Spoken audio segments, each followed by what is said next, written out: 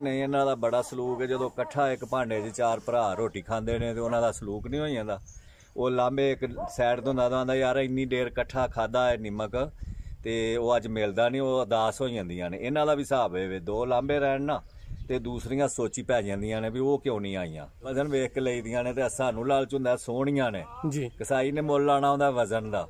कसाई मुੱਲ लाइयां दा 18,000 ले लो, ਅਸੀਂ ਆਨੇ यार रखण वालियां ने, ਅਸੀਂ 2000 ਉਸੇ ਬੰਦੇ ਨੂੰ ਵੱਧ ਦਿੰਨੇ ਆ, ਉਹ ਕੱਟੀ ਸਾਨੂੰ ਦੇ ਦਿੰਦਾ। ਅੱਛਾ ਅੰਕਲ ਜੀ ਤੁਸੀਂ 5-6 ਮੰਡੀਆਂ ਦਾ ਨਾਂ ਲਿਆ ਹੈ। ਹਾਂਜੀ ਮਾਸ਼ਾਅੱਲਾ ਸਾਰਿਆਂ ਨਾਲੋਂ ਅੱਛੀ ਮੰਡੀ ਤੁਹਾਨੂੰ ਕਿਹੜੀ ਲੱਗੀ ਤੇ ਸਸਤੀ ਕਿਹੜੀ ਲੱਗੀ ਸੱਜੇ? ਸਾਰਿਆਂ ਤੋਂ ਅੱਛੀ ਮੰਡੀ ਸਾਨੂੰ ਵਿਆੜੀ ਲੁੱਡਣ ਦੀ ਮੰਡੀ ਲੱਗੀ ਸੀ। ਇਹ ਸੂਣ ਵਾਲੀਆਂ ਹੋ ਗਈਆਂ ਨੇ ਜੀ ਜੀ। ਹੁਣ ਇਹਨਾਂ ਨੂੰ ਅਸੀਂ 10 ਮਹੀਨੇ ਸਾਂਭਣਾ ਤੇ ਫਿਰ ਇਹ ਤਿਆਰੀ ਚਾਉਣ ਦੀਆਂ ਜੇ ਨਿਕਲ ਪਈਆਂ ਤੇ जी तैयारी चाउण दी ते फिर असीं वेचांगे ते फिर जो साडे नसीबां जो सानू अल्लाह देगा रिजल्ट जी। वेखो हुण 17-18 हज़ार तो मण गोश्त जिहड़ी मण दी है जिहदा वेख लेना भी मण वजन है ते ओह ते कसाई ने जे असीं नहीं लैणियां रखण वालियां ते कसाई ने आखना 18,000 मेरे को लवो। अस्सलाम वालेकुम। वालेकुम सलाम सर जी, की हाल है? अल्लाह दा शुक्र है जनाब, तुसीं सुनाओ ठीक हो? अल्लाह दी मेहरबानी है, शुक्र है मालक दा। जनाब दा की इसमें ग्रामी है? जनाब मेरा अब्दुर्रज़ाक नां है, बरियार मेरा पिंड है, तहसील दसका, जिला सियालकोट। है अपना झोटियां दा कम करीदा, छोटियां छोटियां लियाई दियां ने मंडियां चों, मेहनत मजदूरी करी दी है। इन्हां नूं 2-3 साल सांभांगे ते अल्लाह दी ज़ात खैर करे ते फिर रोज़ी देण दियां। अज कोई 50 दी लई, कोई 60 दी लई, कोई 65 दी लई, कोई 70 दी, कोई 75 दी, कोई 80 दी, इस तरह माल खरीदया है जी।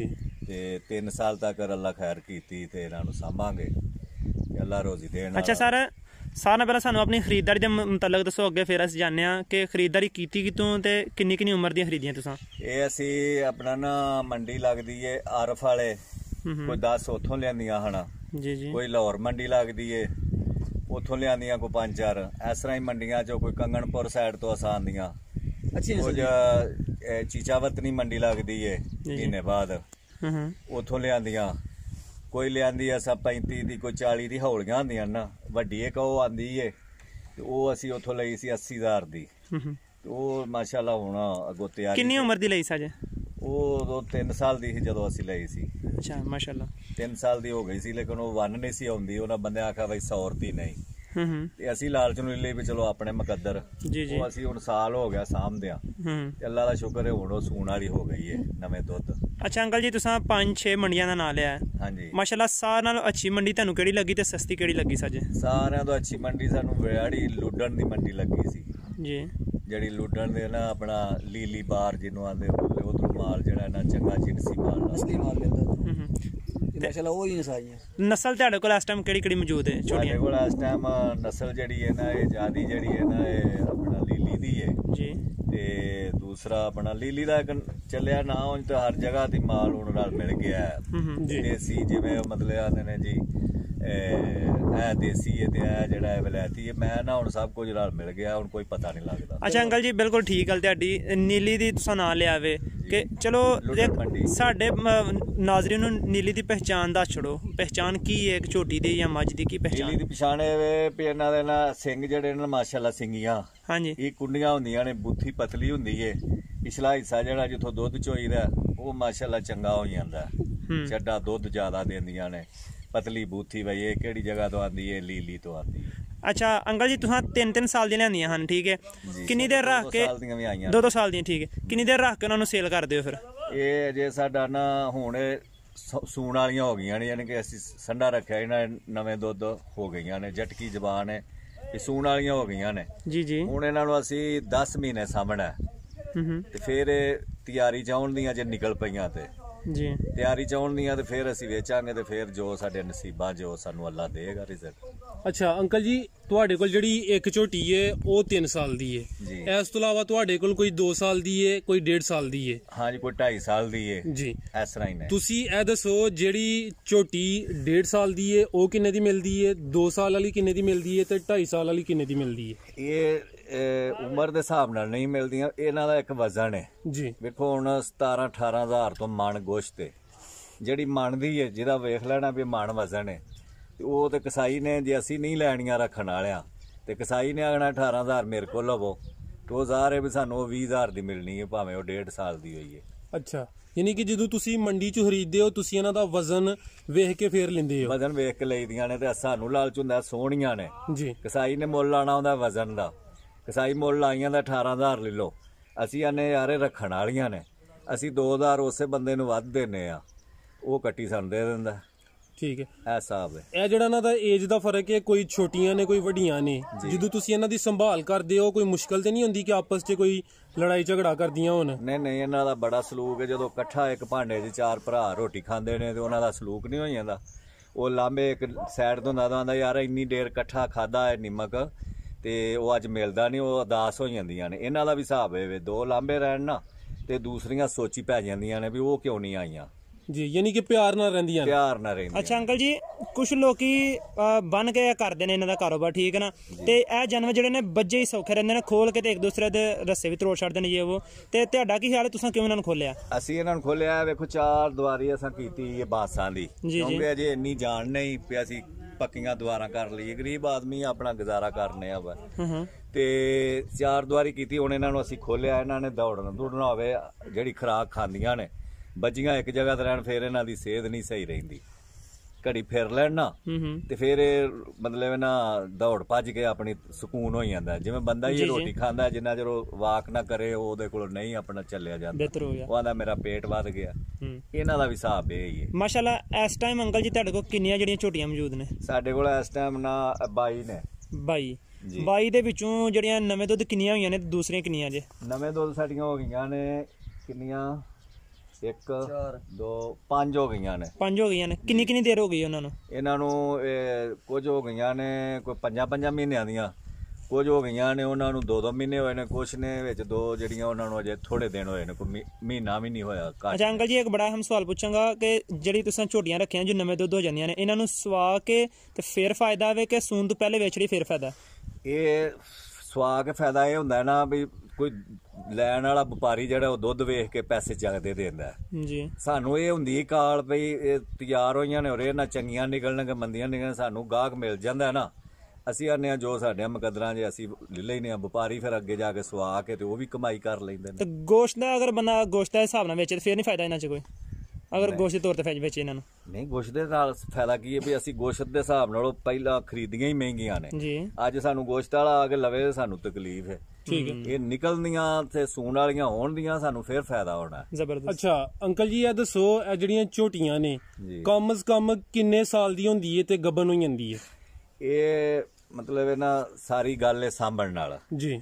ਜਿਹਦੀ ਸੇਵਾ ਚੰਗੀ ਕਰ ਦਈਏ ਨਾ ਤੇ ਉਹ 3 ਸਾਲ ਦੇ ਅੰਦਰ ਅੰਦਰ ਹੋ ਜਾਂਦੀ ਹੈ, ਤੇ ਕਈ ਉਹ ਨੇ ਜਿਹੜੀਆਂ ਮਤਲਬ 2 ਸਾਲ ਦੀਆਂ ਵੀ ਹੋ ਜਾਂਦੀਆਂ ਨੇ ਸੇਵਾ ਕਰਨ ਵਾਲੇ।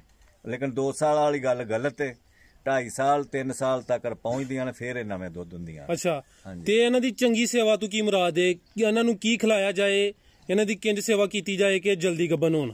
ਇਹਨਾਂ ਦੀ ਸੇਵਾ ਇਹ ਹੀ ਹੈ ਵੀ ਇਹਨਾਂ ਨੂੰ ਪੱਠੇ ਅੱਛੇ ਖਿਲਾਏ ਜਾਣ, ਵੰਡ ਪਾਉਂਦੇ ਆ ਅਸੀਂ, ਕਣਕ ਦਲਾ ਕੇ ਵਿੱਚ ਮਤਲਬ ਆਪਣਾ ਕੋਈ ਹੋਰ ਚੀਜ਼ਾਂ ਪਾਪੂ ਲਈਦੀਆਂ ਨੇ ਜਿਹੜੀ ਕੋਈ ਮਤਲਬ ਹਿਸਾਬ 'ਚ ਆਵੇ। ਤੇ ਜ਼ਿਆਦਾ ਅਸੀਂ ਵੰਡ ਜਿਹੜਾ ਹੈ ਖਲ ਦਾ ਕੰਮ ਲਿਆਈ ਦੀ ਹੈ ਨਾ, ਕੌੜੀ ਖਲ ਜਿਹਨੂੰ ਆ ਸਰੋਂ ਦੀ ਕਹਿੰਦੇ ਆ ਜੀ, ਤੇ ਦੂਸਰੀ ਉਹ ਵੜੇਵਿਆਂ ਦੀ ਖਲ, ਉਹ ਵੀ ਵਿੱਚ ਰਲਾ ਲਈ ਦੀ, ਵਿੱਚ ਕਣਕ ਦਲਾ ਲਈ ਦੀ ਹੈ। ਜ਼ਿਮੀਂਦਾਰਾਂ ਕੋਲ ਕਣਕ ਘਰ ਹੁੰਦੀ ਹੈ ਨਾ, ਤੇ ਉਹ ਵਿੱਚ ਦਲਾ ਦਲੂ ਕੇ ਤੇ ਵੰਡਾ ਅੱਛਾ ਬਣਾ ਕੇ ਤੇ ਪੱਠਿਆਂ ਦੇ ਉੱਤੇ ਪਾ ਦਈਦਾ। ਕੋਈ ਕਮਾਦ ਦੇ ਲੈ ਵੀਦਾ ਇੱਕ ਰੇੜਾ ਨਾਲ ਬਰਸੀਨ ਦਾ ਲੈ ਵੀਦਾ, ਤੇ ਉਹ ਰਲਾ ਕੇ ਤੇ ਖੁਰਲੀਆਂ 'ਚ ਪਾ ਕੇ ਉੱਤੇ ਵੰਡਾ ਪਾ ਦਈਦਾ ਤੇ ਮਾਸ਼ਾਅੱਲਾ ਫਿਰ ਜਲਦੀ ਤਿਆਰ ਹੋ ਜਾਂਦੀ। ਅੱਛਾ ਅੰਕਲ ਜੀ, ਕਹਿੰਦੇ ਨੇ ਕਿ ਜਿਹੜਾ ਦੁੱਧ ਦੇ ਨਾਲ ਨਾਲ ਜਾਨਵਰ ਦੀ ਖੂਬਸੂਰਤੀ ਦਾ ਵੀ ਮੁੱਲ ਹੁੰਦਾ ਵੇ, ਠੀਕ ਹੈ, ਤੁਸੀਂ ਆਪਣੇ ਜਾਨਵਰਾਂ ਨੂੰ ਫਰਬਾ ਕਰਨ ਵਾਸਤੇ, ਮੋਟਿਆਂ ਕਰਨ ਵਾਸਤੇ ਵੀ ਕੋਈ ਐਕਸਟਰਾ ਚੀਜ਼ ਇਹਨਾਂ ਦਿੰਦੇ ਹੋ ਦੁੱਧ ਦੇ ਵੰਡੇ ਦੇ ਨਾਲ ਨਾਲ? ਨਹੀਂ, ਅਸੀਂ ਇਹਨਾਂ ਨੂੰ ਸਿਰਫ ਪੱਠੇ ਪਾਉਂਦੇ ਆ ਜੀ, ਤੇ ਜਾਂ ਜਿਹੜੇ ਵੰਡੇ ਦੱਸੇ ਨੇ ਕਣਕ ਤੇ ਖਲ ਵੜੇਵਿਆਂ ਦੀ ਤੇ ਦੂਸਰੀ ਕੌੜੀ ਸਰੋਂ ਦੀ ਖਲ ਜੀ, ਸਾਡਾ ਜ਼ਿਆਦਾ ਆਇਆ ਹੀ ਕੰਮ ਹੈ, ਹੋਰ ਵੰਡੇ ਦਾ ਸਾਨੂੰ ਕੋਈ ਪਤਾ ਨਹੀਂ ਵੀ ਕਿਵੇਂ। ਤੇ ਜਿਹੜੀ ਝੋਟੀ ਨਵੇਂ ਦੁੱਧ ਨਹੀਂ ਹੁੰਦੀ ਉਹਦਾ ਕੀ ਕੋਈ ਦੇਸੀ ਹੱਲ ਹੈ? ਉਹਦਾ ਦੇਸੀ ਹੱਲ ਇਹ ਜੇ, ਉਹਨੂੰ ਅਸੀਂ ਉਹ ਰੇਹੜੀ ਦੇ ਅੱਗੇ ਜੋਨੇ ਆ, ਉਹ 4 ਦਿਨ ਮਰਦੀ ਏ ਤੇ ਉਹਨੂੰ ਸਾਹ ਚੜਦੇ ਨੇ, ਤੇ ਉਹ ਫਿਰ ਹੌਲੀ ਹੌਲੀ ਉਹਨੂੰ ਖਿਆਲ ਆ ਜਾਂਦਾ ਵੀ ਮੈਂ ਨਵੇਂ ਦੁੱਧ ਹੋ ਜਾਵਾਂ। ਅੱਛਾ, ਉਹਦਾ ਜ਼ੋਰ ਲੱਗਦਾ ਨਾ ਜਦੋਂ, ਅੱਛਾ, ਤੇ ਉਹ ਫਿਰ ਲੱਗ ਪੈਂਦੀ ਹੈ ਸੰਡੇ ਵੱਲੋਂ ਵੇਖਣ। ਅੱਛਾ ਅੰਕਲ ਜੀ, ਇੱਕ ਸਾਨੂੰ ਬਜ਼ੁਰਗਾਂ ਟੋਟ ਕੇ ਇੱਕ ਦਿਨ ਦੱਸਿਆ ਸੀ, ਉਹ ਕਹਿੰਦੇ ਹਨ ਅਗਰ ਨਵੇਂ ਦੁੱਧ ਨਹੀਂ ਹੁੰਦਾ ਜਾਨਵਰ, ਉਹਨਾਂ ਵਿੱਚ ਇੱਕ ਜਿਹੜਾ ਨਾ ਸੰਡਾ ਜਾਂ ਝੋਟਾ ਛੱਡ ਦੇਵੋ, ਨਵੇਂ ਦੁੱਧ ਹੋ ਜਾਏਗੀ। ਇਹਦੀ ਕੀ ਵਜ੍ਹਾ? ਇਹਦੀ ਵਜ੍ਹਾ ਇਹ ਵੇ ਨਾ ਵੀ ਕੋਈ ਵੀ ਚੀਜ਼ ਹੈ ਨਾ ਇਸ ਕਾਬਲ ਵੀ ਹੈ ਤੇ ਉਹਦੇ ਨੇੜੇ ਕੋਈ ਚੀਜ਼ ਆਪਣਾ ਇਸ ਮਾਮਲੇ ਦੀ ਜਾਣੀ ਹੈ ਤੇ ਤਾਂ ਹੀ ਉਹਨੇ ਬੋਲਣਾ ਨਾ। ਜੀ ਜੀ।